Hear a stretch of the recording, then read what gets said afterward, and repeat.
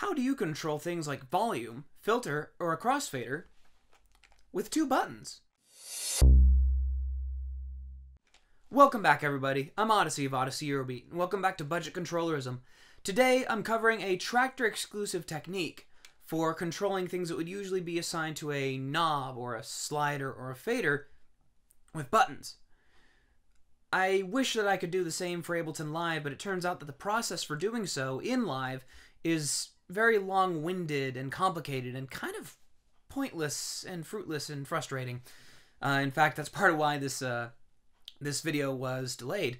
It took that long to realize that it's really sad to say, if you want to control things like that in Ableton Live, you're going to need a knob or a slider or a fader. What you'll do is you'll take 2 buttons, one for usually up or one direction if you're doing a crossfader, and another button for down or the other direction. By how much so is, for the most part, up to you. Traktor has a few parameters to control how much so.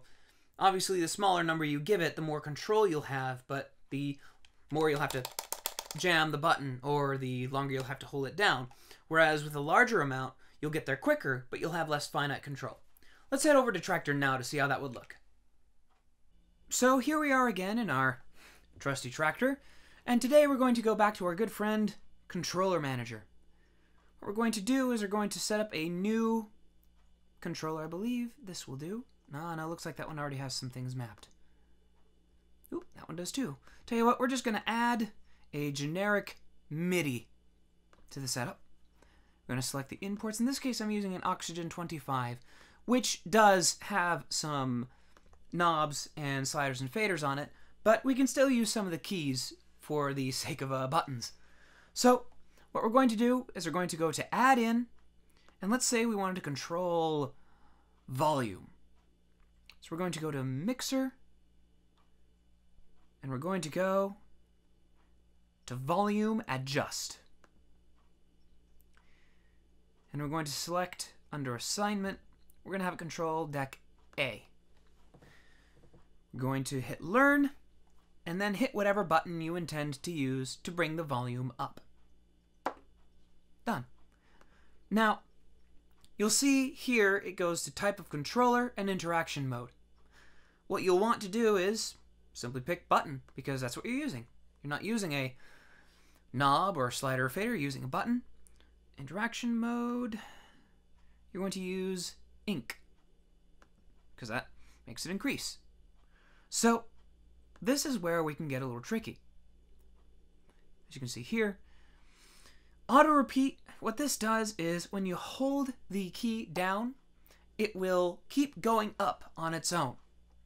If you don't have that on, then you have to hit the button repeatedly for it to work.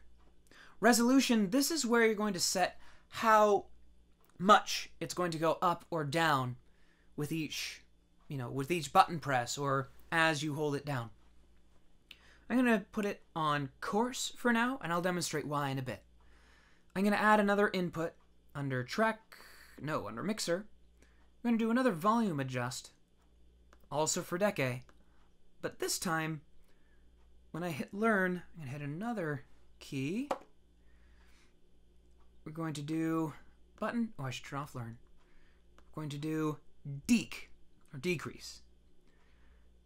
And did I put auto repeat? No, I did not. Okay.